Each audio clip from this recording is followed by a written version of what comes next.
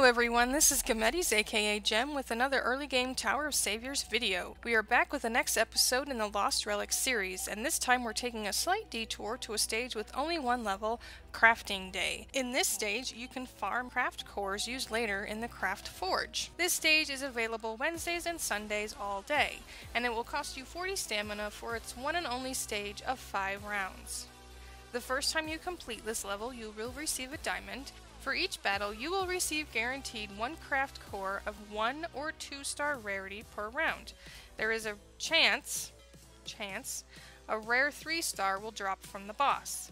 Should I do this battle? Do I need these materials? These craft cores are used in the Craft Forge found on the bottom of the main map.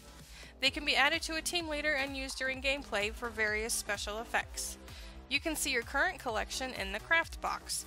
To get to it, select craft box in the bottom left of the inventory window. From there you can see your essence box, go to the craft forge, or decompose crafts for coins. This is where I ask for all the things. Please like, comment, and subscribe. Thanks for watching. We'll see you next time. Bye!